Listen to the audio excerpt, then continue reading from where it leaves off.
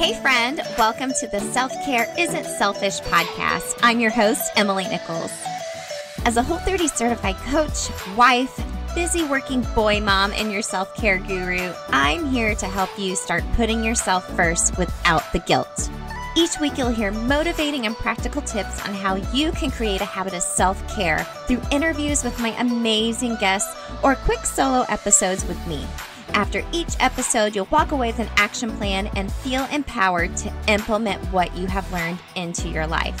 So grab a cup of coffee, glass of wine, or your favorite sparkling water, and let's do this. You're listening to episode 20 of the Self-Care Isn't Selfish podcast. I'm so excited about today's guest. It's my husband, Dustin.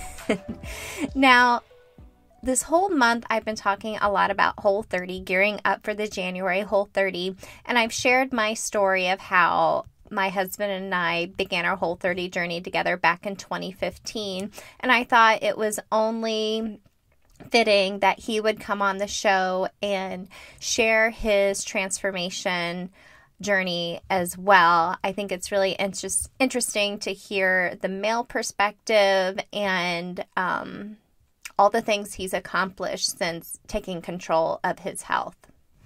And speaking of transformations, one last reminder that the January Whole30, my coaching group, is starting up so soon. So we begin our prep on January 1st. On Monday the 6th, that will be day one of your Whole30, and I'll take you all the way through your 30 days, your reintroduction, and into food freedom, all via my online course, my app, my free online community, and so much more. I'm pretty much your accountability partner, your tough love cheerleader, just to get you through the Whole30 and to the other side, to your food freedom. So click the link in the show notes to sign up. As a reminder, all of my podcast listeners get a discount if you use the code SELFLOVE at checkout, all one word, all caps. You'll receive a special discount for being a podcast listener. So let me tell you about my husband, Dustin. If you follow me on social media, which you should, at Emily Nichols 22, just to get a behind-the-scenes look of what's going on in our lives, you will see him doing a lot of outdoor stuff. He's a big outdoorsman, loves hunting, fishing, loves animals in general, and he loves to race competitively. He's a new marathon runner, which we'll talk a little bit more about, and we'd like to do Spartan races, not together, because I'm so short and so slow, and he's very competitive and fast. So he goes with the competitive people, and I find tall friends to help boost me over walls and whatnot. But my husband and I have been together since we were freshmen in high school. We both went to the same high school. We went to IU together as well and got married a year after college. And we've been married 15 years now. And our lives have gone through different seasons and transitions, as most couples and families do, as far as, getting our first dog, job transitions, having our two boys, Dylan and Tyler, and that's come with a lot of struggles. And we'll share a little bit more about how Dustin's health was at a very critical point in his life and our lives as a family, and how Whole30 helped transform that for us. So I really hope you enjoy this conversation. I have to laugh because when I was editing it, I had to edit out so much because of all of my silly giggling, because we were sitting in our closet together drinking some Waterloo. The dog busted in. It was just so real life. But I hope you enjoy this conversation with my husband, Dustin, and maybe share it with a loved one in your life as well. Okay, gang, welcome back to the show. You guys, I'm so excited. It's my very first male guest. It's my husband, Dustin. Dustin, say hello to everyone. Hello, everyone. If you've watched my stories, I'm recording from our closet. So this is real funny. The kids aren't here. We just had to lock the dog out of the room. We got a couple of sparkling waters, and we're ready to dig into this conversation. So, babe, the first question I ask everybody is, what does self-care mean to you? So, Dustin, what does self-care mean to you? Self-care to me is putting the right things in my body and taking care of myself to maximize my physical and mental health, and also doing whatever I can to minimize stress in my life and anxiety. Yeah, absolutely. And we're going to get into that a little bit more, but you're exactly right. Mental and physical health is everything. So, well, tell everyone about yourself. I know everything about you, but not everyone knows you like I know you. So tell everyone a little bit about yourself, kind of what you do, what your hobbies are. Let's learn about Dustin. Okay. This is weird. I work in agricultural research, and I work at a large starch manufacturing company, and I work in a smaller group within that company developing new specialty corn hybrids specifically for our company. I have a little bit of travel with the job, and about a third of the year I'm outside out in the field working, and about 2/3 of the year I'm in the office. So that's part of the work part of my life. Hobbies, I enjoy hunting and fishing and running and lifting weights, chasing around the kids.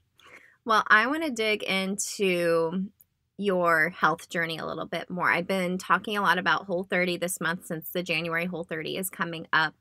And we began this Whole30 journey together back in 2015. And your health was at a really critical point in our lives, I would say. Would you agree? Oh, yeah. Yeah.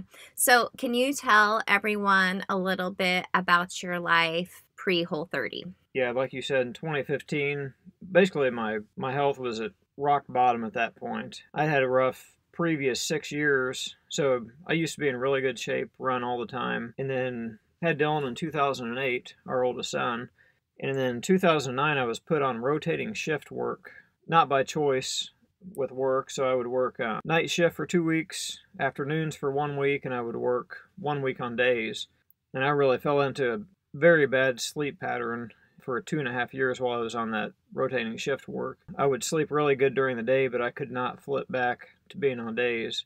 So that schedule went on until 2012. Finally got moved back to day shift, but the sleep issues did not go away. They got a little bit better, but I continued to just really struggle with my sleep. I started piling on weight. I tried to get back into running and exercising. Just couldn't shed the pounds.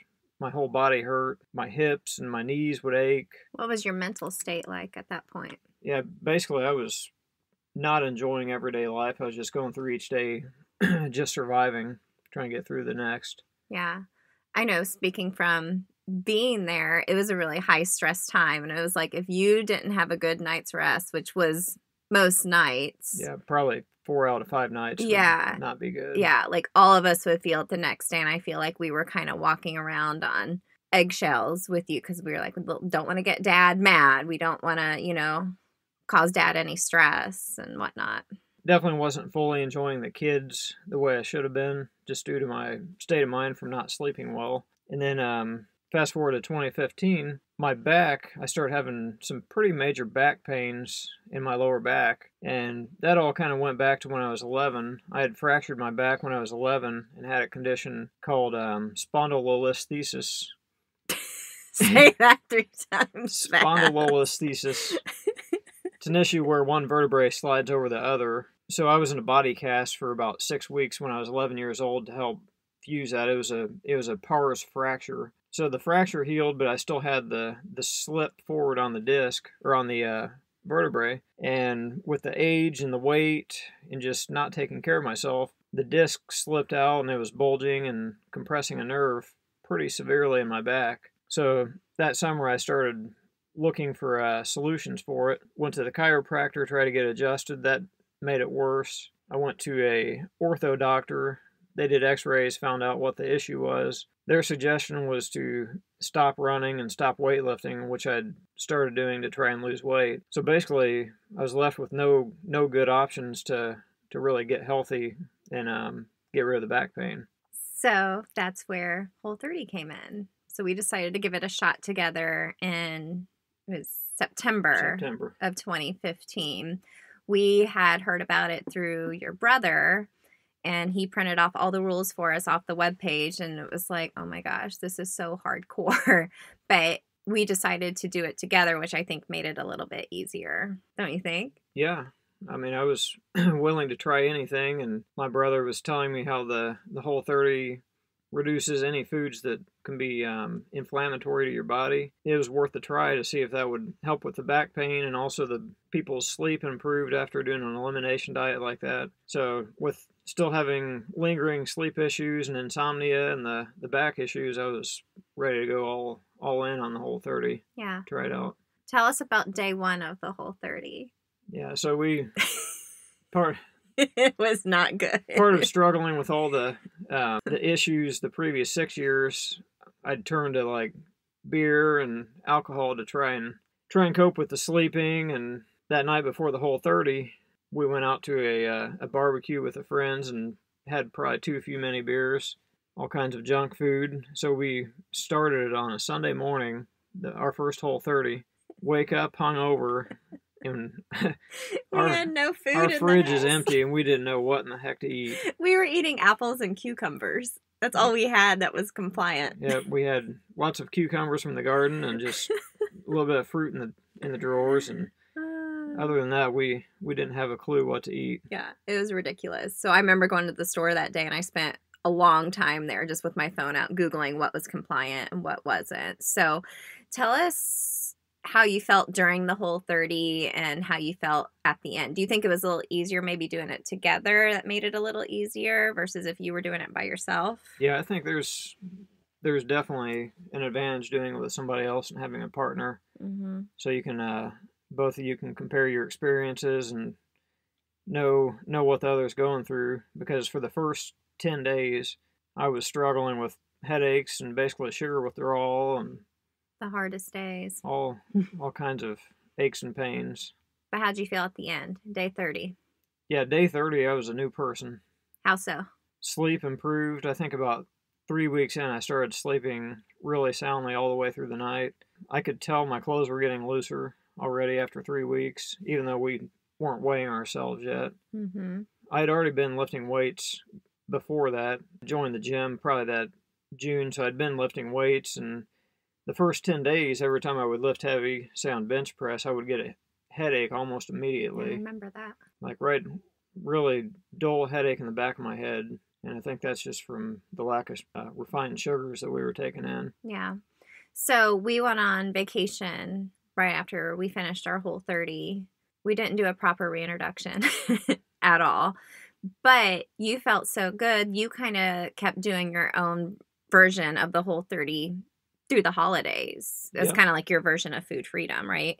I stayed pretty strict to the Whole30 guidelines all the way past Christmas. So I think we finished that first round mid-October, like around October 16th or 17th. Mm-hmm. Aside from having a few beers on vacation and having a few cheap meals there, I stayed pretty clean. I splurged on Thanksgiving and had the pies and all the things I really like, and same deal with Christmas, but it was immediately back into the clean eating and just seeing how far the Whole30 would take me.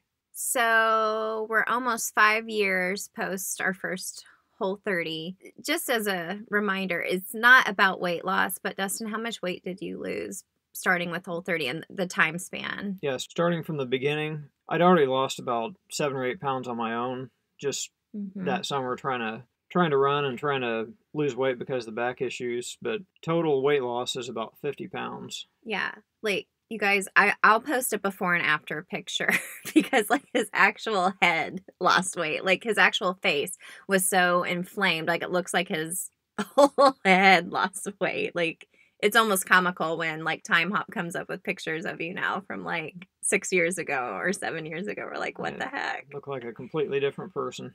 You were a completely different person from the inside out, though. Mm-hmm. From the inside out. Well, what does your food freedom look like now? Like, we don't really do Whole30, a strict Whole30 very much anymore. Like, we may do it like in January after the holidays. But how do you eat now? Right now, I would say probably 80% of what I eat goes along with the Whole30 guidelines. But I'm not afraid to have pizza or some cake at a birthday party, or say we go out to lunch for work to have a hamburger or something. Mm-hmm.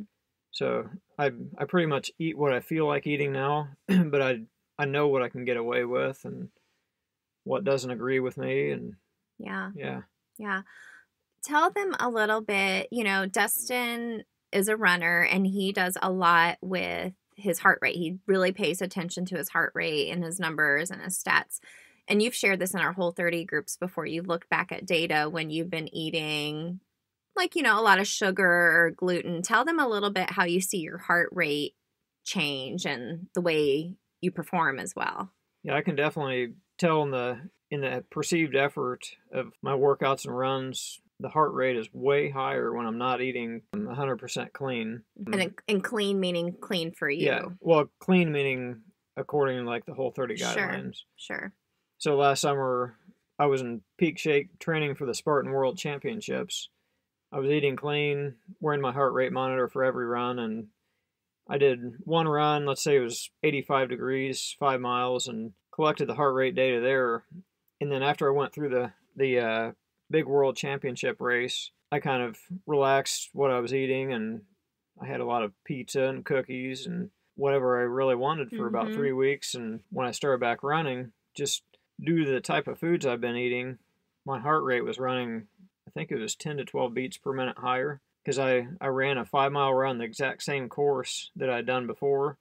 The weather was identical.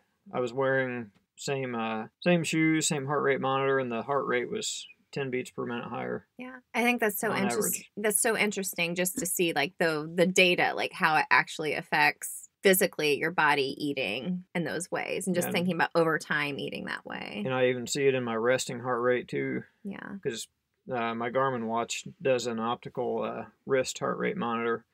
So it gives you your average resting heart rate, and I can definitely tell by looking back at the data when I'm on a clean kick or when I've kind of splurged too much.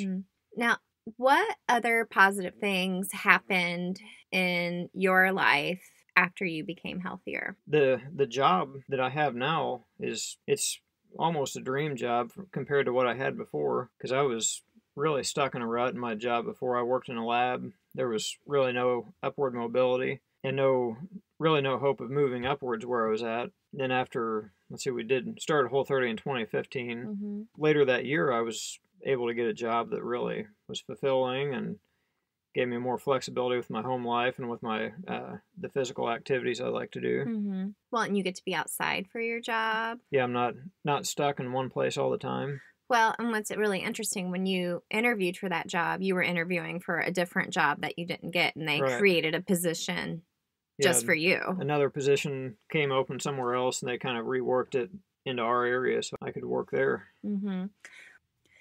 I think another really positive thing that happened in your life, we're coming up to almost 2020, and you haven't had any alcohol for almost 3 years now. No, not a drop. That's one of the big things with going through Whole30. Those 30 days of eliminating certain food groups and alcohol just completely breaks old habits and rewires your brain. And that trip to Florida where we didn't really do the proper reintroduction, I only had like a handful of beers, and I just never got the desire back to drink, and went through that whole year, and then decided at the end of that year I didn't feel like drinking anymore due to change of habit. And so now it'll be 3 years at the end of the month since I've had a drop of alcohol. Well, and it's interesting too, because I know for me now, like, I've had a bottle of wine in the fridge for a very long time, and I got some White Claws in there and stuff too, but ain't no laws when you're drinking White Claws. That's right, baby. No. I don't drink as much. I still like to socially have a drink or two, but that's it, because I know how it's going to make me feel if I drink more. Now, there has been times I have drank more than one or two, and I felt like absolute crap, but we used to drink just because you go and you drink till you can't drink anymore, and that's just not good. Or drink till you get sleepy. It was just something I used to cope with the sleep, and had a habit, and for sure Whole30 changed it. So you haven't been drinking. You've been using that. I'm not drinking right now for about 3 years now. Nothing wrong with that. I kind of want to talk a little bit more about some other things that you started doing in your life, because I know before you lost your weight, it was really hard for you to run, and you're a very competitive person. You grew up running, like we were just talking about, you ran the mini marathon when you were 11 years old. That's ridiculous. How fast did you run it? 1 hour and 57 minutes. That's crazy. The first year. I was in 5th grade. That's fun. But you found your competitive nature again, and you started doing 5Ks, you started doing half marathons again, you started doing Spartan races, and you started doing them competitively and getting on the podium in your age group. Yeah. I mean, I think that was a big confidence booster just in that. Oh, yeah. Yeah. Well, and was it 2 summers ago you were like, I want to run faster than I did in high school or junior high? You ran the mile. Yeah, so that's still one of my big goals. I want to run faster than my fastest mile time and my fastest 5K time. So I'm still chasing both of those goals right now, but 2 summers ago I was chasing a sub 5 mile, and I was able to do it. I think it took 5 attempts back in 2017, and the 5th try was on a track. It was the true mile, 1,609 meters. I was able to run a 4:57 mile. That's ridiculous. What, 37 years old? 37 years old that year. That's crazy. So I think that's just really interesting because I think a lot of this had to do with your mindset because you really set yourself on a goal. You kept feeling healthier in the best shape of your life mentally and physically, and you kept saying, why can't I push the limit? Why can't I do this? So can you talk about how your mindset changed and kind of how that's helped in your own journey the past couple of years? Oh yeah, I'm just constantly looking for the next big challenge right now and trying to figure out what's going to make me be my best self and find my true potential with running and in life in general. Yeah. I think when you weren't sleeping really well and not feeling really healthy at all, I think you were stuck in such a negative mindset. There's no way you would have ever been like, oh, I can run under a 5-minute mile. That's still crazy fast. Or, even think about doing some of the things you're doing now. And I want people to hear, like, there are ways to get out of whatever negative mindset you're in. And it took time. That wasn't overnight. Well, that did happen fairly fast. Yeah. Because we did Whole30 September 2015, and then going into February of 2016, I was down 35 pounds already at that point. Yeah. I'd been running on the treadmill, pretty much only on the treadmill all winter, and I was getting pretty fast. And I found out about the Monumental Mile. It's just a 1-mile road race downtown. So I signed up for that, and I went into that. I had no idea how fast I could run it, but I was going to go as fast as I could. So that mindset was already there. Yeah. That short into the Whole30 journey. Mm-hmm. And even like we were talking about with your job and stuff, you went into it better mindset than you would have had pre-Whole30 as well. Well, and I know I can say I feel like our relationship improved after we both got healthier. Feel like we're still working on communicating with each other on certain things, and I think that's just normal in relationships. But I feel like there's such a team aspect in what we do, just living our lives, where it's like, okay, we're in this together. We're here to do this. I'm supporting you. You're supporting me and my goals. And I feel like we've really grown in our relationship just from being healthier. Yeah. I mean, would you agree? Yeah, absolutely. I feel like becoming healthier due to the Whole30 and learning how to reduce stress and anxiety in my life, or our lives, helped us get along better, communicate better. We found activities that we share that we like to do together, the Spartan races as families. Mm-hmm. And we've also got our own little hobbies that we're able to both enjoy and not be stressed out about. Yeah, exactly. Okay, so I want to talk about the Boston Marathon because I think this was so cool what you did this past year, and I think it was a really big opportunity for growth and a learning opportunity for you as well. So you decided you wanted to run a marathon. Yeah, well, I guess we should back up and say why I was able to run the marathon with the back. Oh, yeah. Discussed that. Okay, go back to your back. Okay, so let's talk about that. Going back to the back, going through losing the weight, I lost the 50 pounds. I was able to reduce a lot of the pain in my back. I didn't have terrible stabbing pain all the time, but still, when I'd be standing around, my foot would go numb. I'd have numbness down my leg, and my running was severely limited by this back pain. I couldn't put in the volume of training to even run a half marathon at the time, just because that disc and that nerve would get so flared up. If I was to go out and do an 8-mile run, I would be laid out on the carpet for 2 hours that night. Yeah. And I was using the TENS electrical unit, trying to numb the pain and ibuprofen. So long story short, I ended up visiting a doctor. I got a couple of shots in the back, which helped temporarily. But ultimately, I ended up getting a spine fusion surgery. And that was almost 2 years ago to the date. It was late November in 2017. The surgery was a 100% success, no back pain. I bounced back really fast from it. All of a sudden, I'm able to put in all the volume of miles to do half marathons. I can't believe I almost forgot to talk about your back. Well, and it's interesting because, this all started with a doctor telling you, oh, you just can't run or, lift weights because your back's you're broke. The first doctor told me to immediately stop running and don't lift weights standing up. I could lift, but lean back so my back is supported against a chair, and I thought that's not an option. No. Well, and you recovered so quickly from your surgery, and, I think you tried everything naturally as far as, like, your health goes to see if that helped, but I think you went in with it with a really great mindset, and you recovered so quickly as well. Yeah, 4 months after surgery, I ran my first half marathon since, I think it was 10 or 11 years. It was my fastest half marathon by 4 minutes. I ran an hour 28 minutes in a half marathon 4 months after surgery. It's bananas when I think back to that. It was only 4 months after your surgery.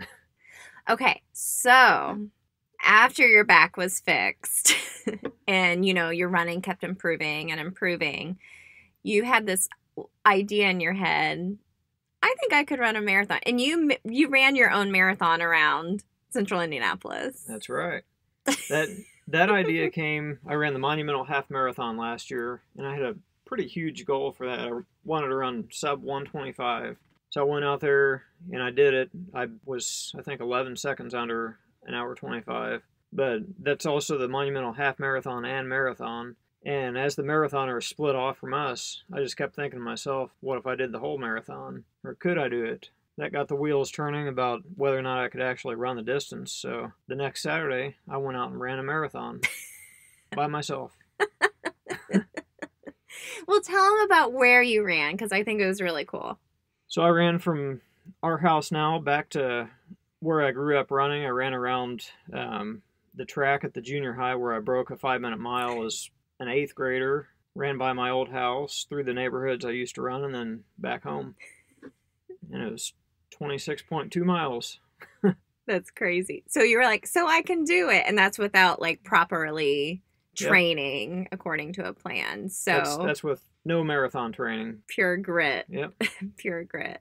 And you even got chased by some people, by some hoodlums. Yeah, there was some sketchy characters at one of the apartment complexes. That's why your parents don't live over there anymore. And that's why I won't run through that area anymore. So that was a one-time thing. So, okay, so you did this and you decided, okay, you hired a coach to help you put together a marathon training plan, and you went through marathon training. Yep. My big goal, right after I ran that marathon, I knew I wanted to try and qualify for the Boston Marathon in 2020. Now, why did you want to do it then? How's that saying go? Oh yeah, all things are possible with coffee and mascara. Well, that's certainly true for me, and I love to have my coffee every morning after my workout, and I don't really leave the house without mascara. So my fellow blondies, I know you feel me on this. But gang, check it out. Having my coffee every morning is part of my self-care routine, and I always take my coffee blended with Nutpods and coconut oil. So Nutpods is a dairy-free creamer. It's made from a blend of almond butter and coconut cream. I love the French vanilla flavor. It's my favorite. It's super yummy, super smooth, but even better, it's Whole30 approved. So gang, head on over to nutpods.com and use the code EmilyNichols22 to get 15% off your first order of Nutpods. That's EmilyNichols22, EmilyNichols22, and let me know once you receive your Nutpods what your favorite flavor is and how you take your coffee. So remember, just head on over to nutpods.com. So yeah, I wanted to run the Boston Marathon in 2020 because that's the year I'll be turning 40 next year, and my dad used to run several marathons, and he ran the Boston Marathon on his 40th birthday, and that was his first Boston, so I thought it'd be pretty cool to be able to qualify, run the Boston Marathon the year I turned 40. Yeah. So you went through the training, which was Yeah. really hardcore, and you did such a good job sticking with it, but you had some Achilles problems throughout it. I ran in the wrong shoes for about a year, and I did quite a bit of damage to my Achilles. Had some insertional Achilles tendonitis, and it just zapped my power out of my stride. So what, you had to take, almost like 2 weeks off? Yeah, I think I had close to two full weeks off, and I lost 1 or 2 long runs and several workouts. Mm-hmm. Started going to physical therapy as well. Went to physical therapy for 5 weeks. Mm-hmm. And finally, about 4 or 5 weeks out from the marathon, I was able to get back into my training groove and kind of finish it out. Mm-hmm. So that was, what month did you run, Erie? The marathon was September 9th. Okay, so this past September 9th, we were in Erie, Pennsylvania. You're wearing the shirt right now. Yeah. Oh, that is a nice shirt. So you went and ran Yep. that marathon. And I have to tell you guys, so, you guys know I run half marathons. I hate running, but I do it for fun. And that was the most high-strung amount of runners I've ever seen, and the most fit runners I've ever seen, because that was like a last chance Boston Marathon qualifier race. I think the deadline to run a race for Boston qualifying is September 15th or so. Yeah. So that was September 9th, so that was like the last weekend you could run. Yeah. So how did you feel going into that marathon? I felt awesome going into it. Yeah. Yeah, I mean, the morning of, I did my warm-up and everything felt just very smooth. Your mindset was on point. You were so dialed in that morning. Yeah. You were so dialed in. So take us through those 26.2 miles. I was so stressed out watching you the whole time. Were you stressed out? I never felt stressed at all with that race. My A goal was to qualify for the Boston Marathon. Mm-hmm. So there's a time cutoff for my age group, and that's 3 hours and 5 minutes. Yep. That was my drop-dead goal that I definitely wanted to run 3:05, which is like a 7:04 pace. That's pretty fast for 26 miles. But I got up to the start line. I knew I was in shape to run close to 3 hours or maybe even a little bit under. And there was a 3-hour pacer there. So last minute decision, I just decided to run with the pace group, see how long I could hang. It was, the course was 2 13.1 mile loops around an island there on Presque Isle in Erie, Pennsylvania. So we went through the first loop. I hit every water stop. Everything was clicking perfectly. We went through the half marathon in 1:29:50. Feeling awesome. Keep going, and there's people dropping like flies out of our pace group, because there was probably 50 people and maybe 70 people at the start with our pace group, and it just kept getting smaller and smaller. Made it through 15 miles feeling great, and then mile 16 ended up being a pretty fast mile that I think burned me in the end. It ended up being under 6:30 pace when we'd been trying to run about a 6:50 pace. There's a lot of strategy when it comes to running a marathon. Like, you got to really stick to your pace, or else, like you said, running that fast, you paid for it later on. It's a gamble, and if you put too much out too fast, you're going to burn bad. Well, don't they say, like, when you get to 20 miles, that's the halfway 20 mark? miles is the halfway point. Yeah. Yeah. I found out that is true. Yeah. So I made it through on pace about 20.5 miles with the pacer, and then all of a sudden the hamstring started to tighten and my feet started to hurt. So I had to back off the gas pedal, and I had a couple slow miles there, and I was doing math in my head the whole time coming through about 24 miles, what it was going to take to still hit 3:05. And I figured out what I needed, so I was able to find another gear, and on mile 25, I think I ran a 7:30 mile, and I knew I had to keep going, and that last mile I was able to kick it back on pace and finish in somewhere around a 6:50 mile on the last mile. And your final time was? Final time was 3:03:31. I thought I was either going to faint. I ended up standing next to this lady, and she could tell I was so nervous. And she said, "Who are you looking for?" I said, "I'm looking for my husband, Dustin." We got to talking, and she was from Carmel, Indiana. So we're practically hugging. And then when I see you, because I yell really loud when I cheer for Dustin. If you've ever seen a video, you usually hear, "Go, babe!" But I'm hugging her, holding her, because I know he wanted to finish under 3 hours, and the minutes just kept clicking. It was only 3:03, when he finished. And It was emotional. I've never stood at the finish line. If you want to cry your eyes out, just stand there and watch people finishing a marathon. I mean, that's really, really far mentally and physically. And the fact that that was your very first marathon, you did a 3:03 and you qualified for the freaking Boston Marathon. I mean, who does that? It was a really big accomplishment. How did you feel coming across the finish line? I just had chills coming across the finish line. Yeah. It was a pretty special moment. Yeah. So we get home and you have to go through, we won't get into the nitty gritty of registering for Boston because it's really there's crazy. Bottom line is every age group has a time standard that you have to hit in order to qualify. I qualified for it, and I was 1:29 under the time standard. But there is enough runners out there, enough fast runners that register for Boston that they actually have to make cuts based on time because they have too many runners and the field size is limited. So and you got cut. I got cut. By how many seconds? 10 seconds. 10 seconds. If you would have ran 11 seconds faster, we'd be going to Boston in April. Yeah, you think back, I could have made up 10 seconds anywhere in that race, especially my couple slow miles. But how did that feel when you got that email saying, sorry, you're 10 seconds too slow? It was disappointing, but I couldn't do anything but just sit there and smile and shake my head. Yeah, and I think that says a lot about you. I think things come really easy to you, and I think it was a really great learning experience for you to go through the marathon training, have a struggle within it with your Achilles problems, coming back from that, not qualifying for Boston, but I know you wanted to run under 3 hours, not necessarily a 3:03, which is still amazing. Yeah. And then being 10 seconds too slow, you could have just been like really, really, really upset and thrown things. And I know I was so nervous waiting to find out. I was like, what if you don't make it? You were like, well, then I don't make it. Yep. If you don't make it, you don't.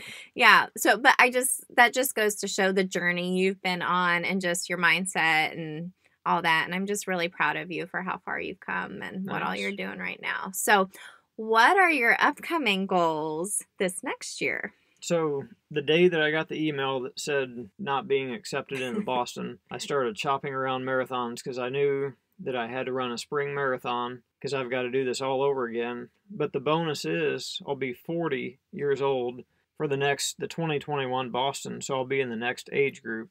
So I gain an additional 5-minute buffer. So I've got that going for me, but then I know what I need to do to train to even be faster. And you still want to go under 3. Yeah, so my goal is to be well under 3 hours. And you have to run a 3:10. I have to run a 3:10 to qualify. As a 40-year-old. Yeah. So my plan is to not have any question in my mind when I finish this next marathon. Yeah. Whether or not I'm in Boston for 2021. So this is December 2019. You're just getting ready to gear up for your marathon training through this cold Indiana weather. I mean, you've trained for Erie through the really hot summer. Yeah. So that should be interesting. So you're going to do the Carmel Marathon? Yep. I signed up for the Carmel Marathon on Thursday. Oh my gosh. I got butterflies in my stomach just thinking about being there and how nervous I'll be for you. But no travel for this one. No, that'll be good. We just have to go up to the north side, which sometimes takes forever, but yeah. Well, babe, I'm really proud of you. And like I said, all that you've accomplished and all that you've been through. I know you get a lot of messages from other men who, are mid to late 30s, like you. Yeah. Saying, man, what are you doing? It's mostly women that listen to my podcast. Like maybe your dad might listen today. I don't know. That might be the only other dude. And you listen too. Bless your heart. You're so sweet. But what advice would you give to a woman who's listening, or anyone for that matter, who has a man in their life that they want to help get healthier mind and body? If I would have came to you in 2015 and been like, hey, babe, you need to lose weight and your attitude's crappy, I don't think that would have gone over well. So what advice would you give to someone listening to help inspire, especially a male in their life, to get healthier? It needs to be something that they want to do. Mm-hmm. And they would probably need to explain to them that it needs to be a team effort so they could both lean on each other going through the journey. Mm-hmm. and also look at people that have already gone through it to see what the benefits are and how it's changed other people's lives. Yeah. Like you said, you have to want it. And I think in 2015, you really wanted it. You really wanted a change in your life. And Yeah. I was willing to go along on that ride with you. And it's totally changed our whole family's life. Mm-hmm. Really. All right. Well, thank you for being a guest on the show. Well, thanks for having me.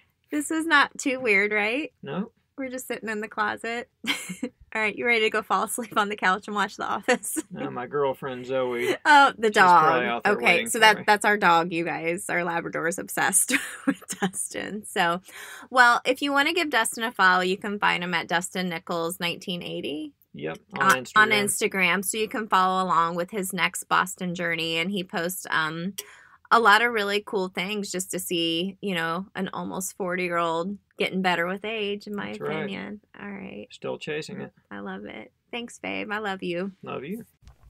So that was fun. I have to give my husband, Dustin, a big pat on the back, or maybe go cook him his favorite meal, because that was really stepping outside of his comfort zone.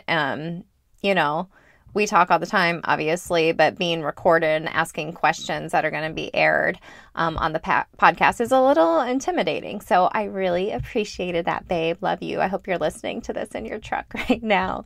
So let's talk about my 3 biggest takeaways from this conversation with my husband, Dustin. Number 1, sleep is vital to your health.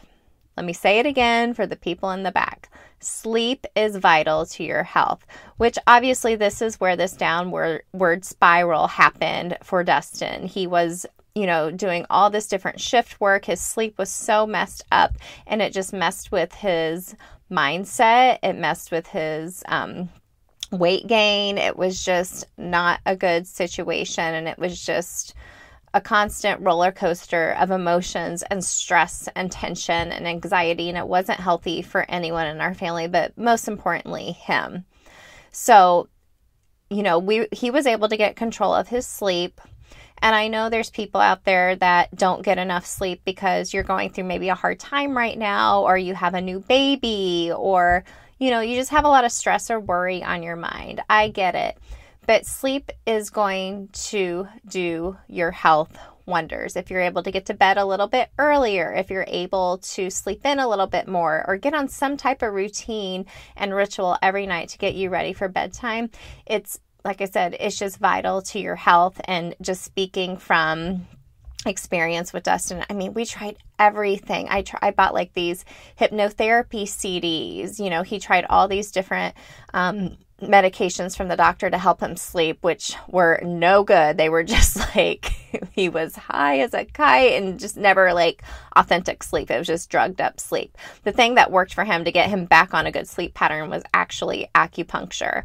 But it was a very, very long journey. And like I said, I know sometimes you're going through hard things in your life, but sleep is so vital. So you need to make it a priority in regards to your health.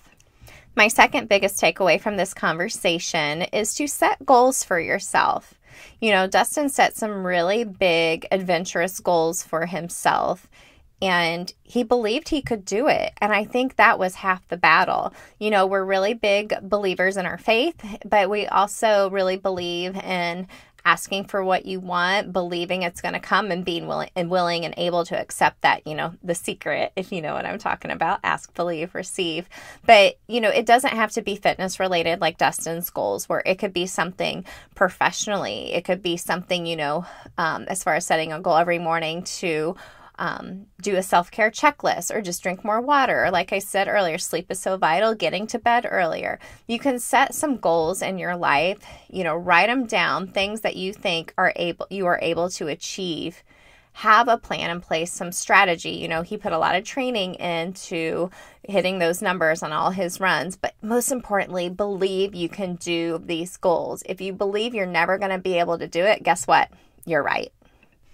And lastly, just enjoy the ride. Just enjoy the journey. When we talked about his Boston Marathon training and journey and how he missed missed getting into Boston for 2020 by 10 seconds, which still sucks. I think I was more heartbroken than he was for it. But, that's just all part of the journey and our learning experience as far as, not always getting what you want, but having the right attitude and pressing forward. And that's just all part of the journey, and giving yourself grace and knowing that, sometimes it takes time. He's not going to be able to go to the Boston Marathon and run it till 2021. And, maybe this year just wasn't meant to be, but this whole next year of him training and getting prepped for 2021 is all just part of the next chapter of his journey. So thanks again for listening. I will link in the show notes Dustin's Instagram if you want to go check him out and see what he is up to. Right now it's a lot of hunting, and he is just starting marathon training this past couple of weeks. So it's a lot of running and hunting and family, which is some of the most important things to him. So babe, I love you so much. I'm so proud of you. Thank you so much for coming on the show. And gang, if you would please be so kind, leave a rating and review down below in iTunes. It's super easy. I think a lot of people are quick to leave negative reviews, like if you go to a restaurant and you get crappy service. But if you're really enjoying the show, please leave a rating and review. It's super easy. It will literally take you 2 seconds. You can do it while I'm talking right now. Go give it 5 stars if you love it. Write down what you loved about it. It makes it easier for people to find and connect with the show. So thank you again for listening. I appreciate you so much. Make sure to follow along with me on social media at EmilyNichols22 or at Self-Care Isn't Selfish Podcast. So until next time, remember, self-care isn't selfish. Bye, gang.